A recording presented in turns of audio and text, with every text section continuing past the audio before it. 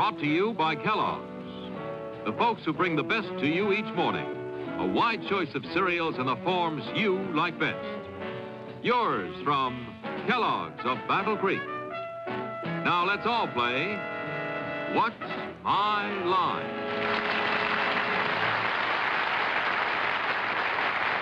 And now let's meet our award-winning panel of What's My Line. First, the popular columnist whose voice of Broadway appears in papers coast to coast, Miss Dorothy Kilgallen.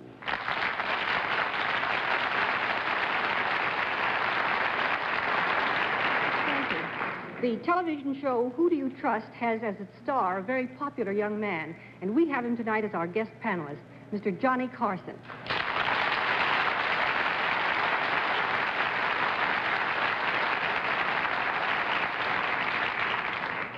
And on my left, a most charming gal, an avid reader of Nathaniel Hawthorne. Her favorite story is A House with Two Gables, Miss Arlene Francis.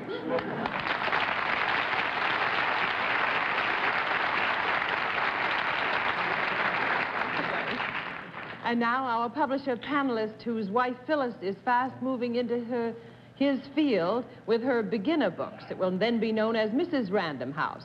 But here he is now, Bennett Cerf.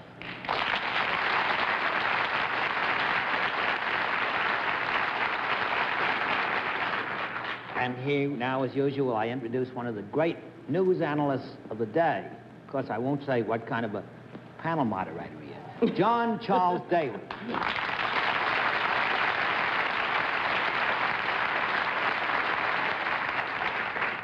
Good evening, ladies and gentlemen. Welcome to What's My Line? Johnny Carson, it's nice to have you with us tonight. Thank you, John. Nice to have all the regular members of the panel here looking so well.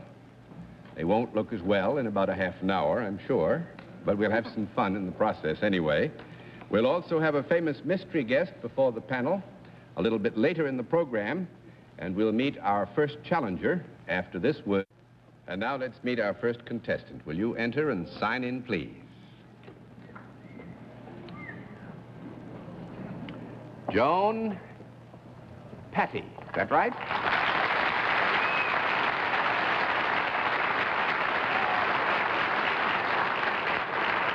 Is it Miss or Mrs. Patty? Yes. Miss Patty, and where are you from, Miss Patty? South Miami, Florida. South Miami, Florida.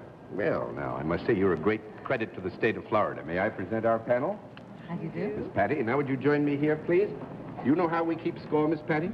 All right, then we'll let the audience in the theater and the audience at home know exactly what your line is.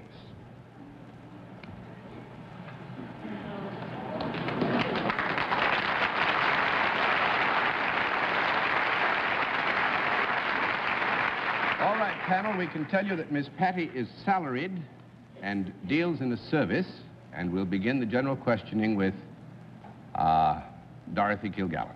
Miss Patty, does your beauty aid you in what you do? No. I don't think so, Miss Dorothy. 1 down and 9 to go. Mr. Carson. Well, I don't know what her service is, but I want it. Is this a service that I would be likely to avail myself of? I think that's you could. I think, as Miss Patty says, you certainly could, yeah. Good. Does this have anything to do with some type of instruction? Pardon me? Some type of instruction that you might... would both men and women receive your instruction to Yes. equal benefit? Do you perform your service out of doors? No. Oh. 2 down and 8 to go, Miss Francis. Do you take people individually for your service?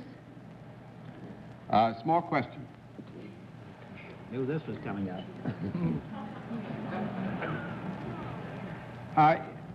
Sometimes it certainly could be that way, yeah. Mm-hmm. Do you wear anything other than what you are wearing now when you are instructing or teaching? Yes. You want this specifically to be... Well, other than evening or dinner clothes. She does? Yes. Would it be anything less than what you are wearing now? Not too much less. No. The answer is no. That's 3 down and 7 to go, Mr. Cerf. Miss Patty, then can we rule out anything that would have to do with the water sports or anything of that sort, since in that case, I presume you would be wearing less than what you're wearing now. Yes, you would, Rule Bennett. Do you, we've established that you teach something, is that not correct? Yes. Do you teach adults and children? Could you teach both adults and children? I would think we'd have to say no to that. 4 down and 6 to go, Miss Kilgallen. Do you then just teach grown-ups? Yes. Is there anything that would be called technical about your instructions? I think that's right. Miss Patty has asked here what you mean exactly by technical. Would you define your... Well, I mean something quite far removed from rumble lessons or something like that. Quite far removed from Rumble lessons. Mumble lessons. I would agree it's quite far removed from mumble lessons. Mumble lessons. This costume that you wear, Miss Patty, are your arms and legs covered by it? No. That's 5 down and 5 to go, Mr. Carson, and I think there's some misapprehension here. Actually, Arlene's question elicited the fact that in substance, Miss Patty wears normal street clothes or anything except dinner or evening gowns while she works. Mr. Carson? Well, did she not establish that it was less than what she's wearing now? It's not less. But yet right. Her legs are exposed. That's right.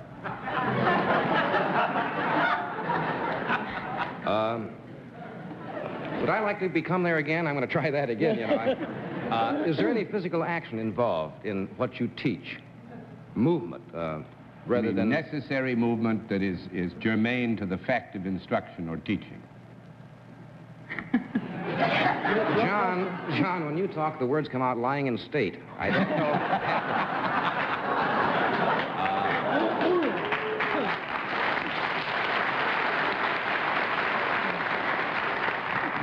Yes, germane to the action. Well, that would give you a nice big fat no, Mr. Carson. That's 6 down and 4 to go, Miss Francis. Do you instruct people with anything to do with the voice? Do they need their voices in the work that you instruct them to do? You mean beyond the normal exchanges which might be required between... No, I mean... student and teacher? I mean, if it has to do with, may I suggest the things that I mean with the voice, either language or music of some kind. Oh, that's fine. That clears that up. That's 7 down and 3 to go, Mr. Cerf. Miss Patty, is there any paperwork connected with the kind of teaching that you do? Yes. Do the people who are taking the instructions have to do some paperwork? Yes. Would it have anything to do with figures? I mean, not a beautiful one like yours. I mean, figures that you write on pieces of paper. It could have some relationship, Bennett. We'll give you a yes on it, but at the same time, you know, just say it could have some relationship. Can we rule out anything to do with taxes or things of that sort? Yes. Can we rule out anything to do with bill collecting or bills? Yes. Can I rule out arithmetic entirely? Yes. Good Lord, what's left? I'm being nudged for some help. May I secure it from the... You may have a 30-second conference. I was just going to ask if there's anything creative, like drawing or writing, or, you know... Right. Arlene suggests, is there anything creative about what you are teaching? You mean the instructions... Drawing or, yes. Specifically having to do with areas Something that of would be creative art. writing fiction, or writing articles, or writing advertising. Or drawing. Yes, and the answer is no. That's right. Very good, Bennett. That's 8 down and 2 to go, Miss Kilgallen. Patty, could your instruction benefit members of the armed forces? It might, but only in the incidental sense that it could benefit almost anybody who chose to use it. I see. Would this work be considered postgraduate work?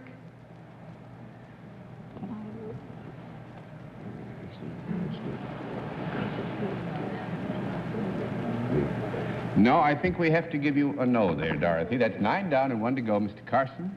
I take it there are not a lot of people doing what you do. Pardon I me? mean, it's a rather select profession. Oh, I'd say not a there are common plenty of them. Teaching has always been a very large profession. I think as our population gets larger and larger, we use more and more teachers. I've often said... That's 10 down and no more to go.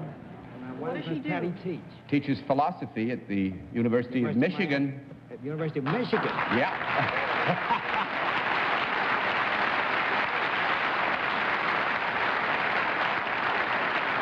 I suppose you're not supposed to give these things away, and I hope you forgive me, but Miss Patty is 23. Don't hit me now. And is now working on her doctorate, has her master's degree, began teaching at 20. At 20 in Florida, didn't Yeah. she? And is now at the University of Michigan teaching philosophy. And this is the kind of philosophy I've been looking for all my life. Thank you very much, Miss Patty.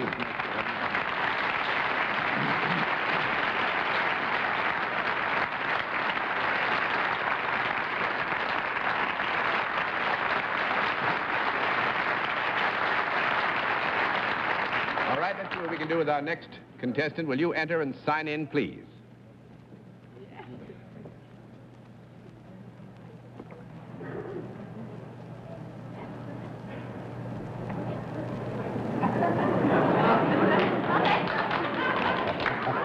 A.M. Malherbe, right?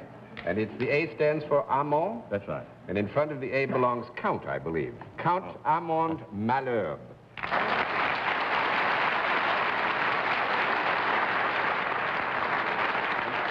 Where are you from, sir? Paris.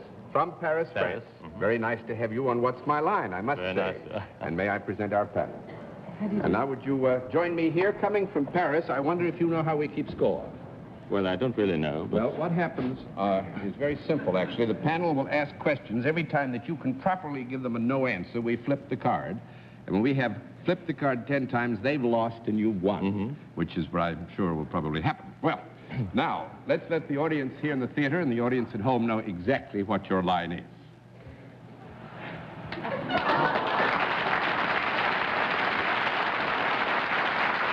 All right, panel. Count Malherbe is self-employed. He deals in a product. And we'll begin the general questioning with Arlene Francis.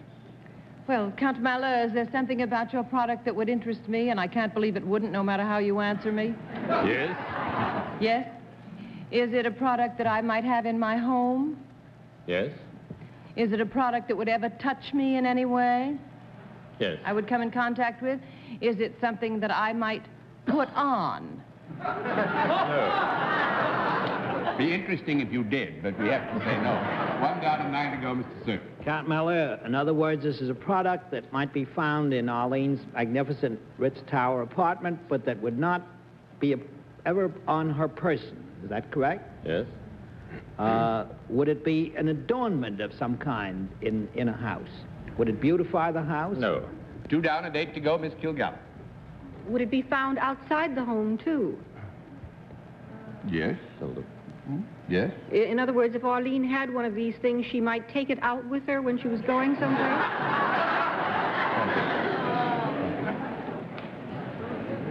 I would say it's possible. Is this ever alive? No, never alive. 3 down and 7 to go, Mr. Carson. If I had one in my home, would people come in and say, would they be impressed or say, where'd you get that thing? I would think that we would say here that in this case, Mr. Carson, Because I happen to be of the male sex? You might gather a particular interest in the character of the product, and you would be interested in the product itself because of its characteristic. Want to give me a few words about the Cuban situation, John? In other words, this item would be more particularly available to females. Well, I would say, I think here, to be fair, just as a point of information, that it is to be found in the home. Its association would probably be more with the distaff sex than our own, although this does not rule out the possibility of its use by males, and it frequently is used by males. Does it have any moving parts? Any moving parts? No. 4 down and 6 to go, Miss Francis. If I had it in my home, would it ever find its way into the bedroom or the... Everything in my home finds its way into the bedroom. The bedroom sooner or later, yeah. 5 down and 5 to go, Mr. Cerf. Count Malheur, might this be found in either the dining room or the kitchen?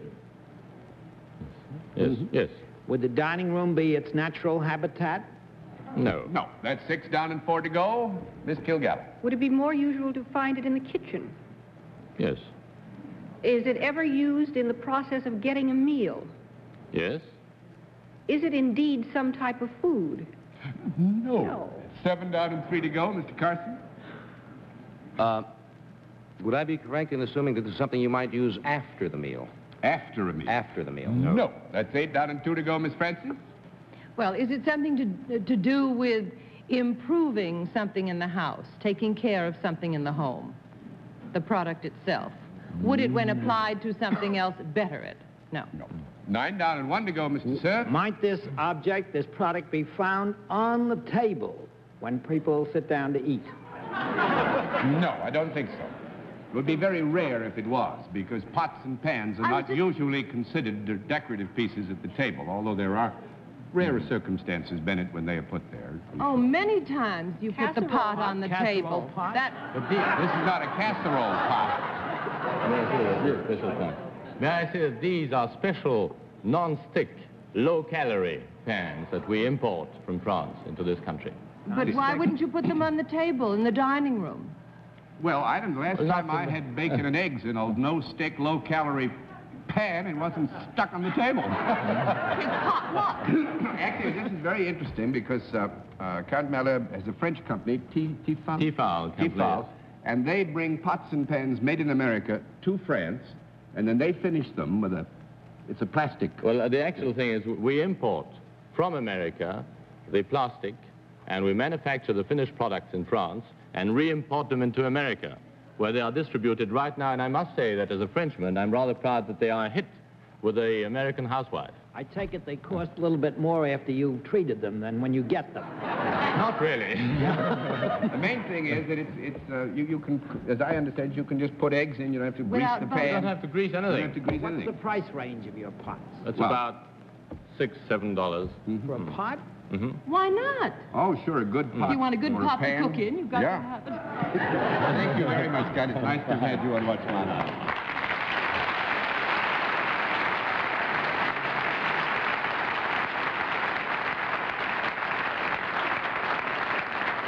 We'll meet tonight's mystery guest in just a moment after this word from our sponsor.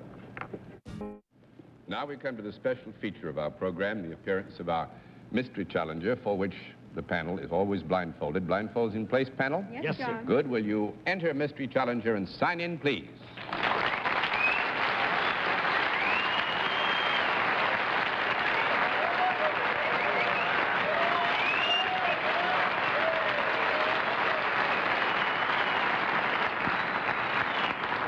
All right, panel, as you know, in the case of our mystery challenger, we use the different form of questioning. One question at a time, in turn, moving clockwise, and we'll begin it with Bennett Cerf.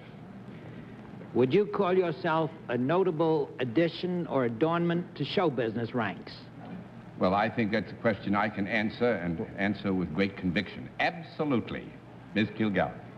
Does that mean you don't want us to hear the voice, John? No, just thought it might be a little bit difficult for our guest to modestly answer the question to the degree that it should be. Pardon me. All right. Are you a recording artist? Well, somewhat, darling, sometimes. Mr. Carson? Well, from those whistles, I knew it had to be either a beautiful girl or lassie. Sometimes. Would you be more in the motion picture field than known as a vocalist? Well, sometimes I do films too, darling. Yeah, good. Miss Francis?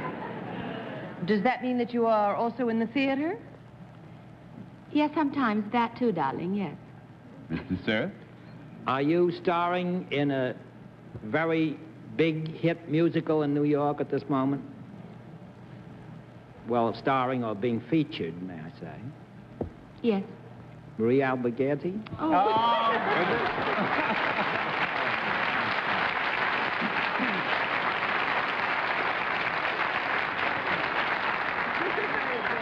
Maria Alberghetti, who is, and I think this is something you will have to agree to, who is the darling of the New York stage now. She opened in a musical called Carnival, and there are many who know much more about the theater than I ever will, who say that this is the nicest thing that's happened to New York in many a year. And this is why it's so nice. Anna Maria. John, may I say, I did meet Miss Alberghetti at a party for Stan Freeberg the other night, and she said she was going to Hollywood on Sunday, which struck me as a most peculiar thing to say. Oh, dear. I thought I was being so smart. Oh, that's why you were sticking on that one, wasn't it? It's been a little tough to go out to Hollywood and come back. No, but I told her that I was having Saturday off, that David married. I talked David into giving me Saturday off, and he said, you really did? And I said, yes, and I'm going. I'll be back on Monday. The picture of David Merrick giving you Saturday off struck me as rather peculiar. Well, I must say, Anna Marie, I'm sorry we didn't fool them more than we did, but it's lovely, lovely to have so much beauty grace our program. Thank you for being our guest. Nice to have you.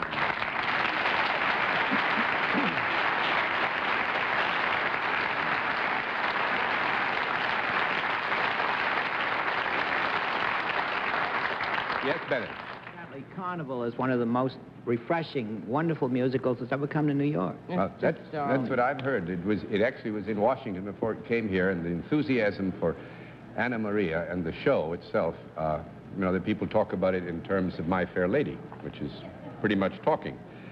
Well, panel, I think you've done fairly well. This was a smash finish with Bennett, so I'll give you some congratulations on that. You've done well so far tonight, and we'll have another contestant after this word from our alternate. And now let's meet our final contestant. Will you enter and sign in, please?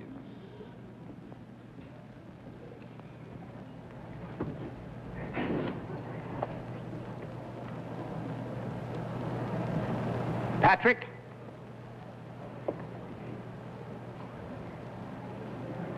Scannell? Scannell. Scannell.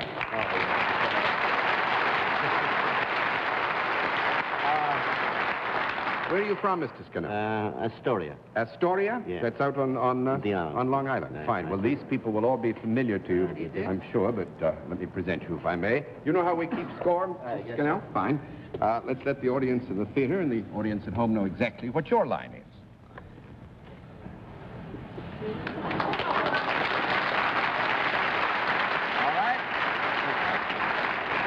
We will tell you that Mr. Scannell is salaried and he deals in a service, and we'll begin the general questioning with Johnny Carson. Well, from his appearance, you would assume he's a very distinguished attorney or lawyer, which, of course, we can throw out right away. Would I be likely to avail myself of Mr. Scannell's service? Would you be likely to specifically? Yes. I think we would have to give him a no on that, from what I know about him. Yes. That's 1 down and 9 to go. Miss Francis. Mr. Scannell, do you work with your hands in your job? Yes. Are your hands active in touching something other than just in themselves? At times. Mm-hmm. Is it something mechanical, Mr. Scannell? Yes.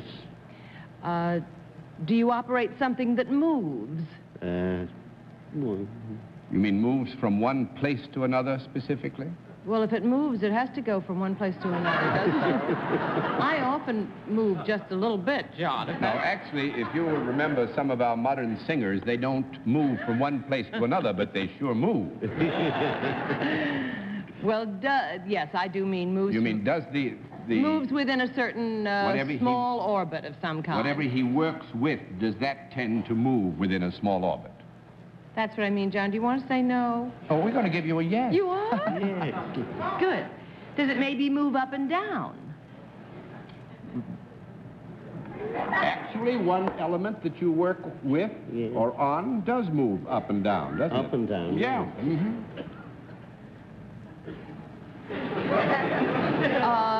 Do you ever wear a uniform in your work, Mr. Scannell? No. That's 2 down and 8 to go, Mr. Cerf.